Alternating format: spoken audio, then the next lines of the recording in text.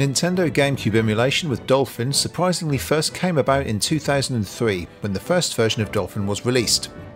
This was at a time when the GameCube was still Nintendo's main console. Although it was more of a conceptual release, it proved that Nintendo GameCube emulation was possible at the time. In 2008, Dolphin became an open source project, which is when the rate of development and quality of emulation really ramped up. Since then, it has established itself as the best choice for Nintendo GameCube and Wii emulation. Plus, it is one of the most simple emulators to get up and running with. In this video, we're going to take a look at setting up Dolphin to play GameCube games on the PC. There are a few things you'll want to have in place before you proceed. A PC which more or less meets the minimum requirements detailed on the Dolphin website. Check out the FAQs on the Dolphin site for all details around system requirements if you wish to read more. A 64-bit installation of at least Windows 7 SP1 upwards for your OS, although older versions of Dolphin do work on 32-bit installations of Windows, but I definitely recommend going with a more up-to-date 64-bit version if possible. A wireless Bluetooth or USB controller. For this demonstration I am using an Xbox One controller, but the configuration process is the same for all other controllers too. And finally, a GameCube game image ISO to use, because without one, we can't play anything. First of all, visit dolphin-emu.org and click the download link, which will take you to the downloads page. If you do not have the 64-bit Visual C++ installation file already installed, click the highlighted link in red, download and install this prior to downloading Dolphin. We are going to download the latest beta version, which will include many of the latest developments since the release of the latest stable version. So, click the Windows x64 button to download. Once downloaded, Dolphin will need to be unpacked from its archive using something such as WinRAR to do so. The beta version will not have its own installer. It's a standalone application, so simply copy the Dolphin x64 folder wherever you wish. I'm going to just place mine on the desktop for this example. Next, open up the Dolphin x64 folder which you've just extracted and run the Dolphin executable file. You will now see the main Dolphin interface appear.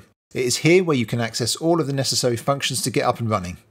For this demonstration though, we're going to look at a few basic but crucial features. How to set up your controller. First of all, ensure your controller is connected to your PC either by cable or wirelessly. Once you have your controller connected, click the controllers icon. Next, under the GameCube controllers section, click Configure for the Port 1 controller. It is here we will configure our controller to act as a GameCube controller. Select in the device drop-down menu either X inputs or D inputs, depending on which controller you're using. For example, an Xbox One controller will use X input. Change this according to your own needs. Once you have done this, you can then begin to configure your controller by mapping your controller buttons to the on-screen GameCube buttons. Once you've done this, you can save your settings by giving the configuration a name in the profile box and then clicking Save. This means you can easily recall your settings at any time. You should only have to set up your controller once, as the last saved configuration will be used as default. If you require additional controllers to be set up for multiplayer, repeat this process but for ports 2 to 4 as necessary. Adding GameCube games to your library. You will need to source your own GameCube games to use with Dolphin, but if you already have a collection, Dolphin has a nice list or grid view that makes viewing your game library nice and easy. Simply go to Options, then Configuration. Open the Paths tab and click Add under the Game Folders section. Then you just need to add the directory where your games are stored. Once you've done this, you should see them appear in the main Dolphin window. Graphics settings.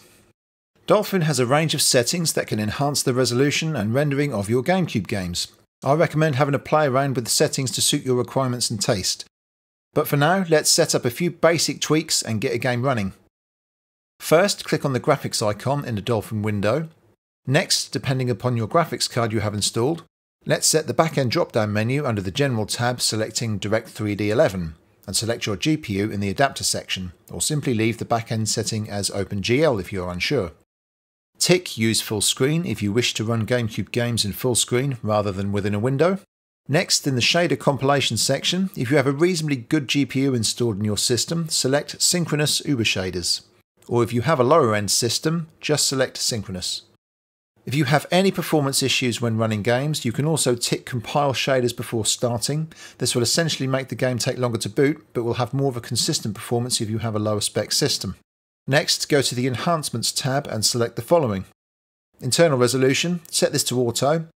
Alternatively, you can select your monitor's native resolution if you know what it is in the setting you want. Anti-aliasing, we're going to go with 4x MSAA. This will provide a decent level of upscaling and anti-aliasing in the game, so do play around with these settings to see what suits you in terms of emulator performance and visual fidelity. Finally, we'll want to launch a game to play, and this is really easy. Simply double click on a game in the list in the Dolphin window and it will boot up. One useful thing to know is how Dolphin handles GameCube memory cards, which hold crucial save game data. Simply proceed when the game asks you if you want to save your game to a memory card, and Dolphin will automatically create a memory card save file for you, which is then automatically picked up next time you load the game. Alternatively, there is a memory card management section in Dolphin where you can create virtual memory cards which can be saved to and then managed in Dolphin as required. So in terms of getting up and running and displaying your GameCube games in a nice high quality upscaled resolution, you are already there. I do hope this guide has been useful in helping you get up and running playing GameCube games in Dolphin. If you have any questions or tips of your own, do leave them in the comments, as I love to help out where I can and to learn new tricks myself. If you did find this video useful, I'm always grateful for any likes or subscriptions to help me grow the channel.